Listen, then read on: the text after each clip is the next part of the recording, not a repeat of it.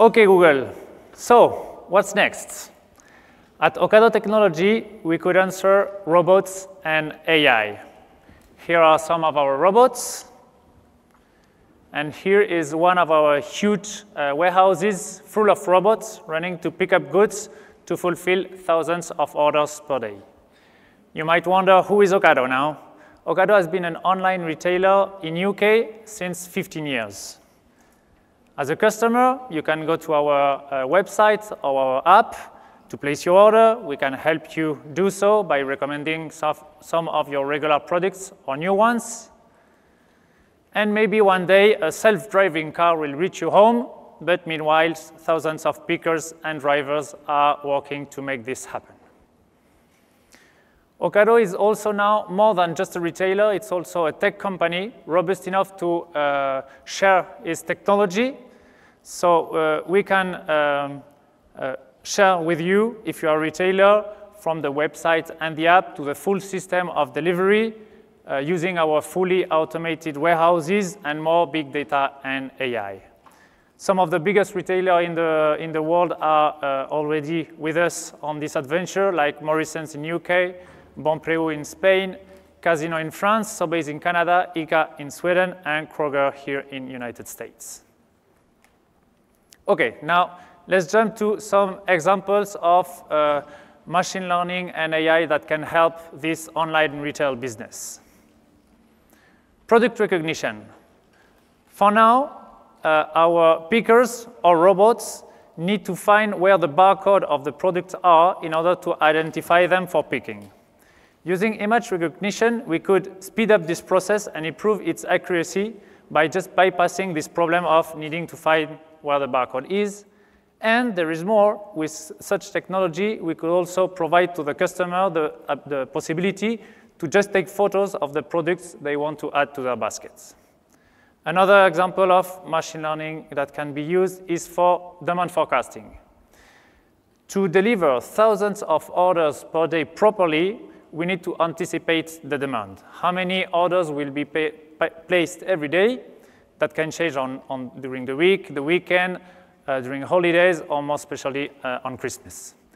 And if you can also more precisely predict how many products of each kind will be demanded every day, you will also better anticipate the supply chain. And in this kind of problems, machine learning can help. Third example, product recommendation. Have you run out of some of your regular products? Would you also like some complementary products with the one in your baskets? Would you rather like one product instead of another one? Machine learning can help. And the last example that we will detail more into this presentation is a classical problem that we face in online retail, that is fraud detection. Orders being delivered but never paid for, or being delivered, paid for, but then the money is required back, and this is called chargeback, and this happens in general when the credit card used was a stolen one. Okay, now let's enter into more detail into this fraud detection problem and start setting the contexts. Ocado Retail in UK is more than 50,000 products, more than 650,000 customers, more than 250,000 orders per week. So imagine you only have one failed payment out of 1,000 orders. This already means losing millions of dollars. On the other hand, if you can improve just by a few percentage your fraud detection system, you can save tens of thousands of dollars. With one big warning, false positive. If you predict that one order will be fraudulent and it's not because it's a regular customer, this has a higher cost because a regular customer that will stop buying with you is a lot of possible future orders that you are losing, and not just one, and possibly some fame.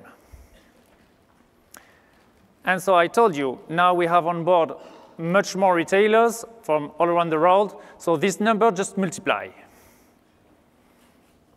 Okay, so how can we face this kind of problem of fraud detection? Historically, we have been using a set of handmade rules set of rules, like, for example, if you place more than 3 orders for the future for more than 500 pounds, and you let us less than 24 hours for the delivery, well, your order is risky.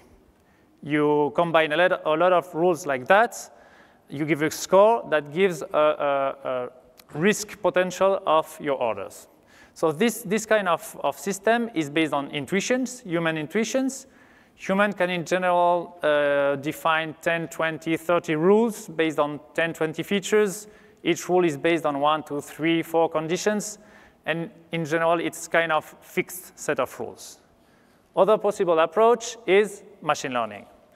You derive features from your incoming orders, like how many past orders of the customer, what's the total amount of your basket, what's the time between the order and the delivery, and you pass all these features along with the known class of failed payment or not to a machine learning algorithm that will learn a model that will then be able to predict if a new incoming order will be associated with failed payments or not.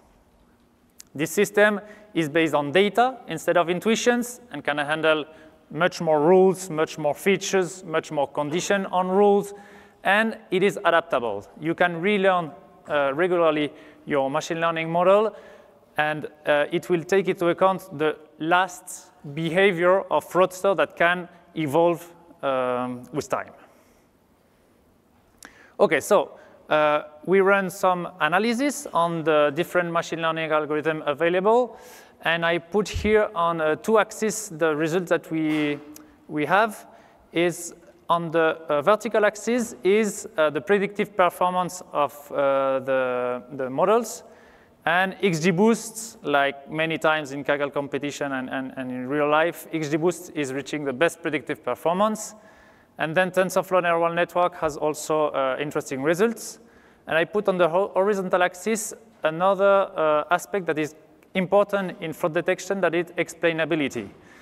If your algorithm can explain why he thinks that one order is fraudulent or not, for example, because the content of the basket is not normal, or if the payment methods used seems suspicious, it will help the human. And if you want to use this machine learning algorithm to make automated decisions for legal reasons, you need to be explained why he rejected one order. So obviously, on this second aspect, the handmade rules are the best. It's more understandable for humans. But the rule induction algorithms are really close. Decision tree also are understandable, but sometimes the depth of the tree is too high for a human to really apprehend it.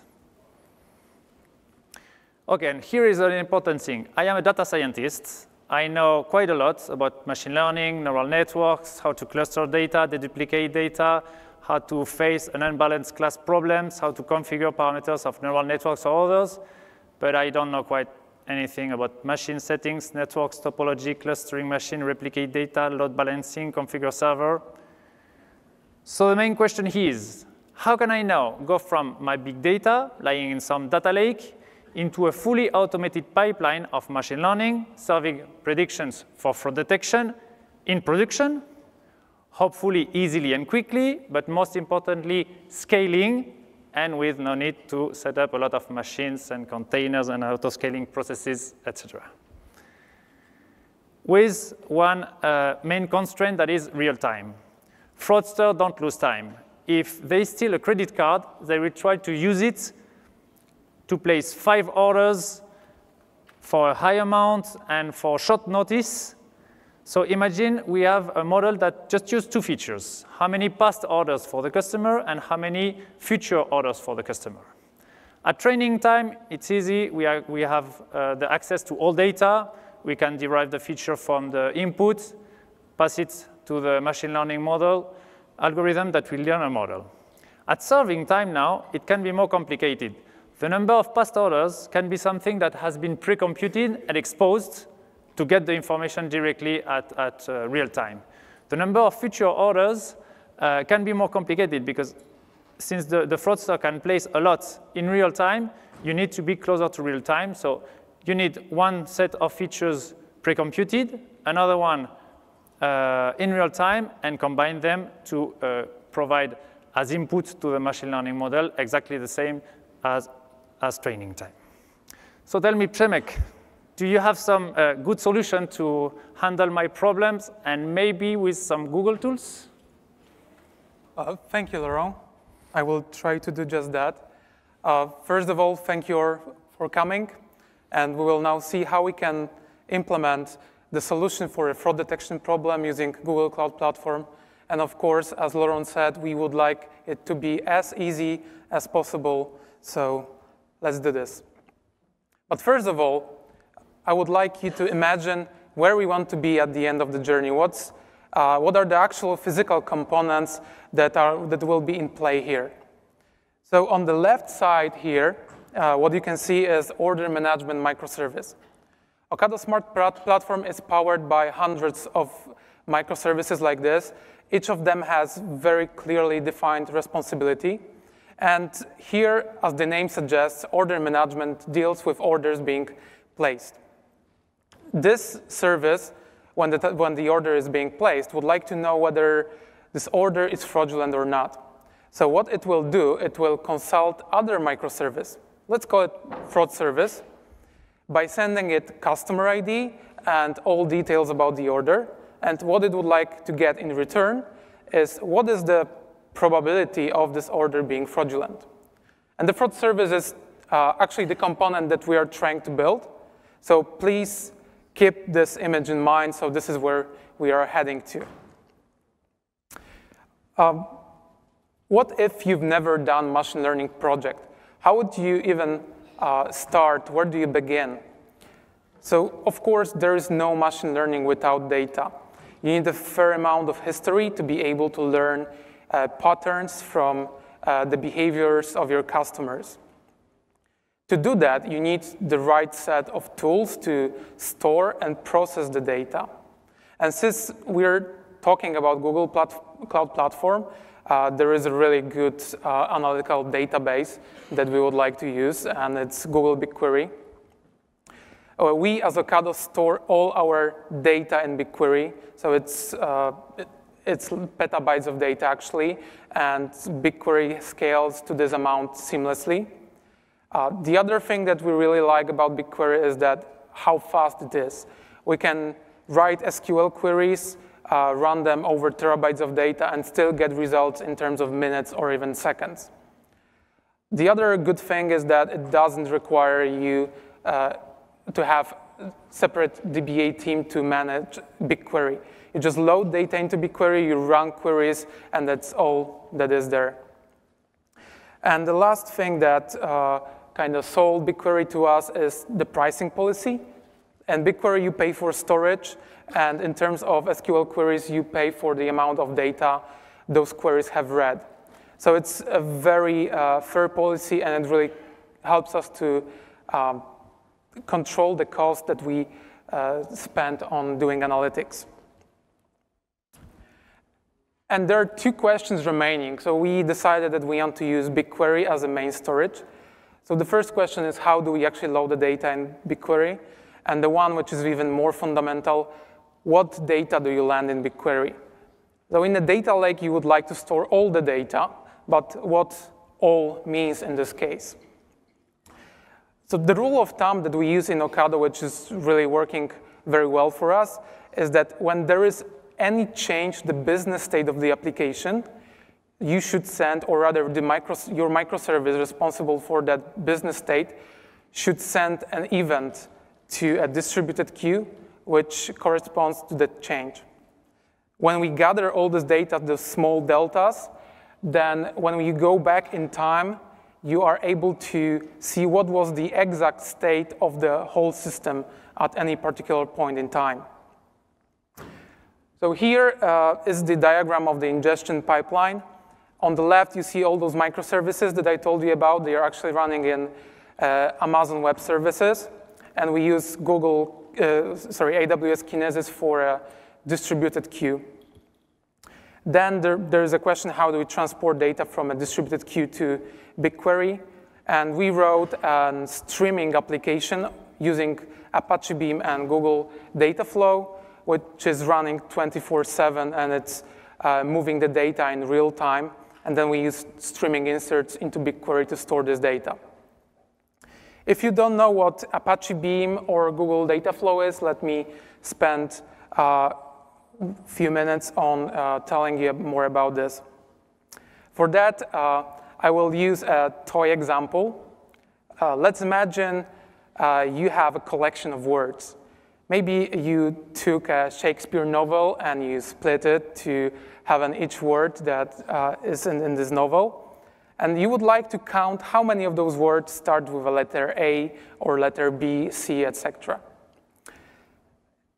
If you were to write this using, for example, Java streams, you would probably write a snippet like the one on the top. You would first extract first character out of each word, group by this character, and then for each group count the amount of items in this group.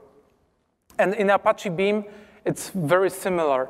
You just write exactly the same transformations. You have a map, which extracts first character out of the word, you group by, and then you count. And Apache Beam is just a programming model for transforming the data.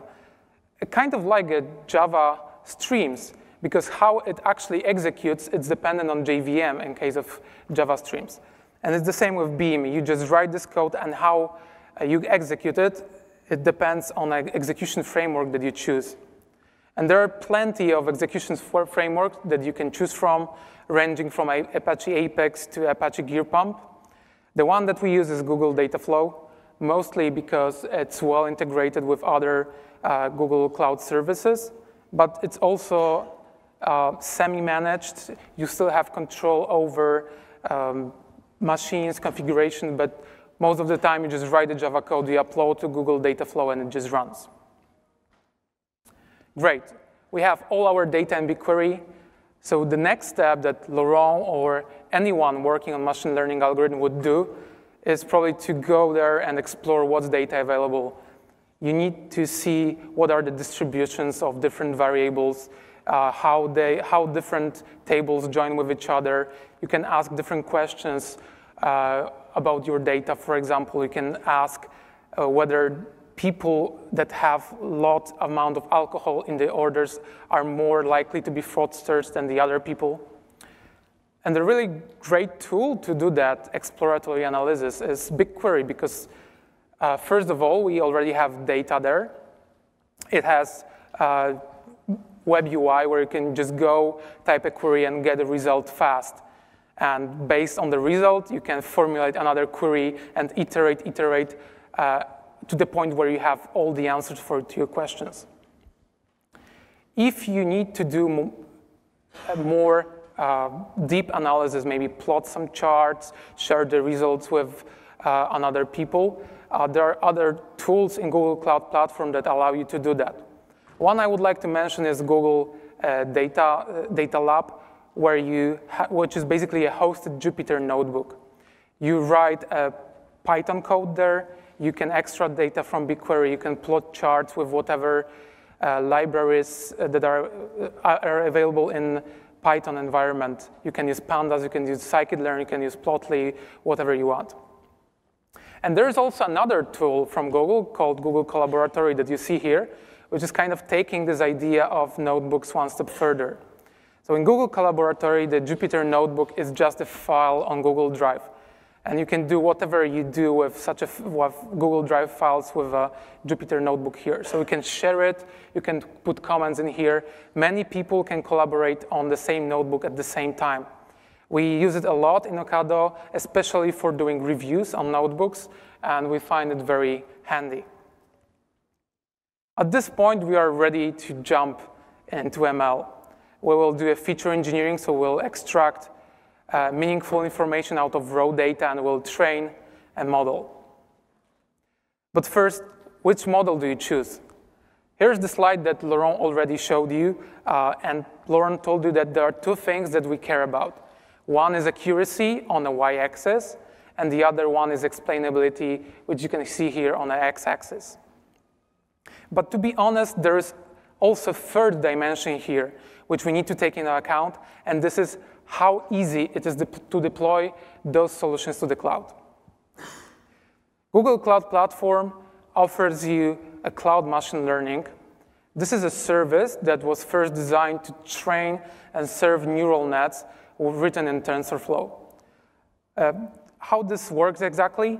You write your TensorFlow code, you package it into a Python package, you put it on Google Cloud Storage, and then you just call a Cloud Machine Learning API. You say, here's my package with TensorFlow, here's the input data, please train a model for me. And then the trained model is just another file on Google Cloud Storage.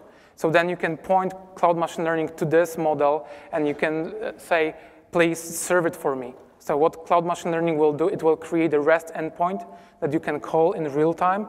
You just give it all the features, and you get predictions back. Some time ago, Google announced that Cloud Machine Learning will support other algorithms except of TensorFlow.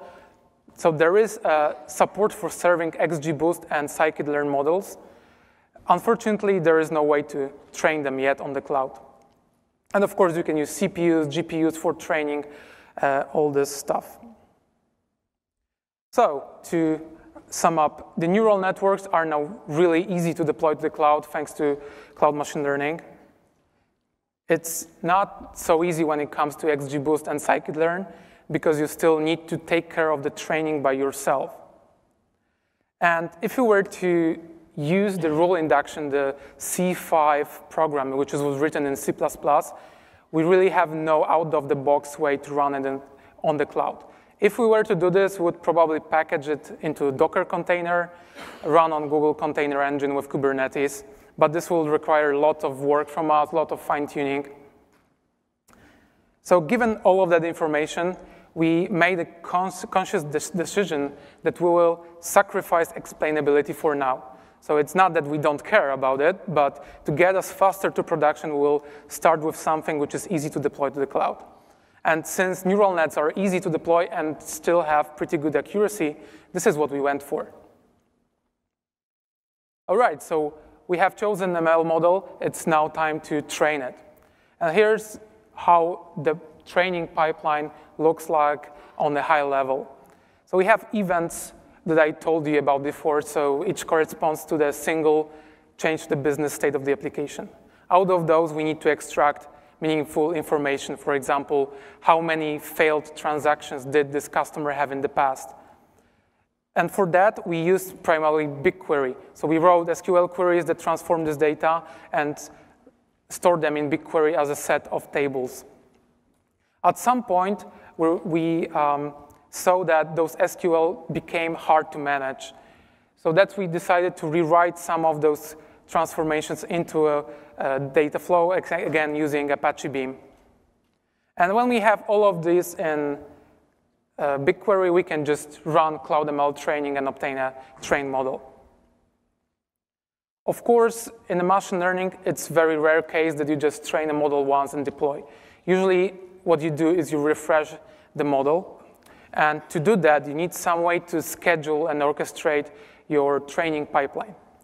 When we started with GCP 5 years back, there was no out-of-the-box solution ready in Google Cloud Platform. So we wrote our own.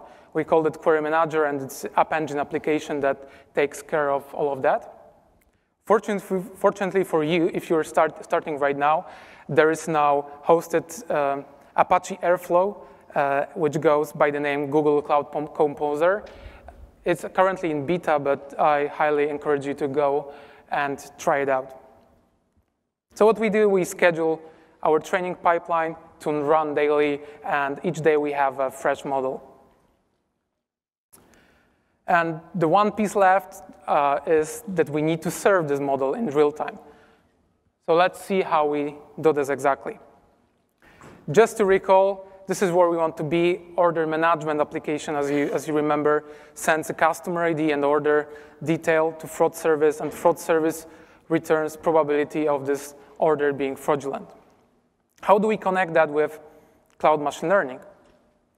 One idea is maybe the fraud service will just send the features to cloud machine learning in real time, it will get a response, and it will just pass it back to your order management. The one problem here is that fraud service doesn't know all the features at this point. So it knows what's the current order of the customer, but it doesn't know what was the past behavior of the customer. So we need to somehow obtain this data. If you recall, we have already calculated all of this in BigQuery. So we have all the features about the past behavior of the customer ready sitting there in BigQuery. So maybe we'll just make fraud service call BigQuery, get the data for this particular customer, and then combine it with current order data and pass it along to cloud machine learning. Again, the one problem for that is BigQuery was not really designed for random access patterns. Going to BigQuery, finding a row corresponding to particular customer would be extremely inefficient, and we cannot afford to do this. What we need is some kind of a persistent cache that will sit between BigQuery and the fraud service. So what we used Google DataStore. Google DataStore is NoSQL document database, so you put entities there with no schema. You can easily search for them. You can have SQL-like queries over them. But we don't really use all of those features. What we do is we use Google DataStore as a key value store. So we put the data about customers as a key value pairs. Key is a customer ID, and the value is all the features for this customer. So now, how do we populate the data store? We simply extended the training pipeline. So when the features are calculated, we also use a Google DataFlow to transport these features from BigQuery to DataStore. And this is done in DataFlow with Apache Beam again. Since Apache Beam already has connectors to BigQuery and DataStore, writing a program which does this data transformation was really easy. It's just 40 or 50 lines of code. And it runs in a batch mode and transports the data to a data store. If we combine all the pieces together, training and serving, this is what we end up with. If you look at the bottom, at the serving part, we again have order management sending current features to a fraud service, which calls DataStore to obtain the past features. Then it combines it and passes along to CloudML, get a response back. So this is how it works. We were pretty happy with this architecture. The one problem here is that the data store is populated every day, right? It's not populated every few seconds, only when the training pipeline runs. So again, the problem that Laurent described when a fraudster steals a credit card and she or he will try to put many transactions in a tiny time window, we will simply not notice this behavior in our features. So we had to do a little hack, and this is the final architecture for serving that's working on production right now. So fraud service now gets the data from order management of current order. It gets past features one day old from a data store, but it also queries other microservices for the latest data about the customer. So it's all done in real time, and only then fraud service combines all of this, sends requests to cloud machine learning, and gets response back. All right, this is how our architecture looks like. And now, Laurent, can you tell us a bit more about the results that we've got? Sure. Thank you, Przemek. That's great. Basically, we have all what we need to run machine learning on the cloud. I can start with simple feature engineering in Google BigQuery, where my data lies. Extract some simple feature like counting the past behavior of a customer, joining some tables. If I need to do more complex data processing, I can use Google Apache Beam in Google DataFlow. For example, normalization. I have to do a loop on my columns, compute the average and standard deviation on numerical columns to compute my normalized values. On categorical features, do some transformation like one hot encoding, for example, or just associate integers to the categories. And yeah, these are some processing that would have been too complicated to do in standard SQL, and with Google DataFlow, it's easy. Next step, I can use DataStore as a fast data access to expose my pre-computed feature that I will then use at serving time. I use Google Cloud MLEngine to do my training of machine learning models.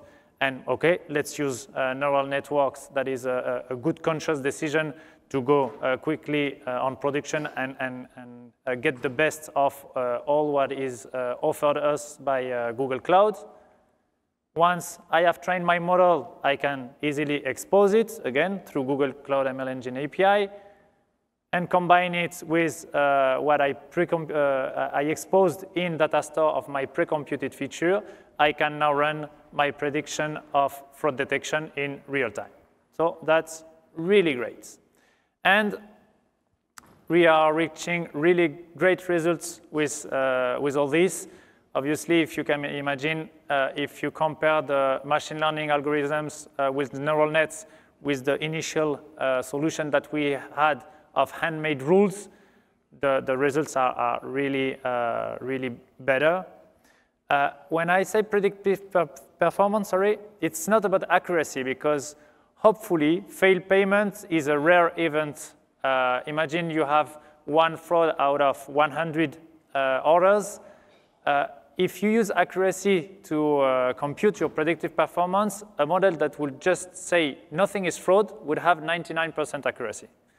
So in this kind of unbalanced class problem, we use other measures like F-score or area under the ROC curve that try to find a trade-off between precision and recall.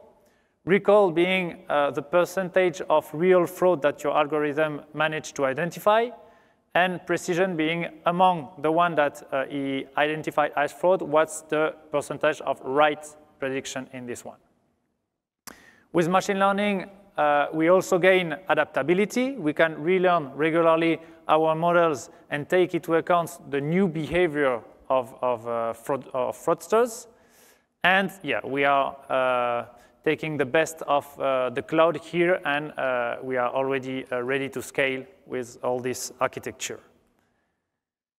OK, so now we have a great system to predict if an order will be fraudulent or not. What do we do with that? What is the final decision that we take? Easily, if the order is identified as non-fraudulent, you can just let him go through and avoid friction with the customer. This is something that Ocado really valorates, is just accept the delivery and just accept that the payment will be done afterwards, because it's good for the customer. And it's also easier to handle when you have some product substitution, because what you asked 2 weeks ago is not there, so we propose you something else. And yeah, it's easier to handle like that, and it's customer friendly.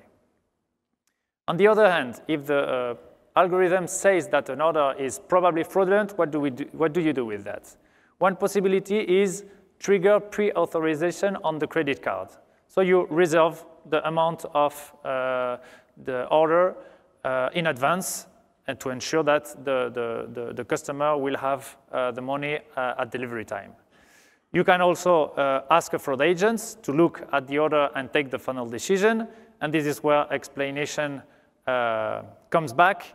If you can explain that you think this order is suspicious for the content of the basket or the past behavior of the customer or the payment methods used, you can give this to the fraud agent. And yeah, if you want to take this final decision of canceling an order automatically for legal reasons, you have to be able to explain. So yeah, basically, I just presented you the good result that we obtained on fraud detection. I'm happy to announce that on the other projects that we are running, product recommendation, demand forecasting, and product recognition, we are also reaching really good results with an architecture that is generic enough to be used in the same way on different projects. So yeah, basically big data, machine learning made easy on the cloud. Thank you, Google. What's next? Before taking some ideas and questions from you, some hints. We started to play with Google Data Prep that helps you pre-visualize the data, and we find that this product is really promising. On the other edge of the pipeline, Google Data Studio is a great solution to monitor our machine learning, basically plot the evolution of our precision and recall of our models. And there is one work that we have started with the Google SRE team to specify some service level indicators and service level objective to ensure the reliability of our whole system. It's also great. Thanks a lot for your attention.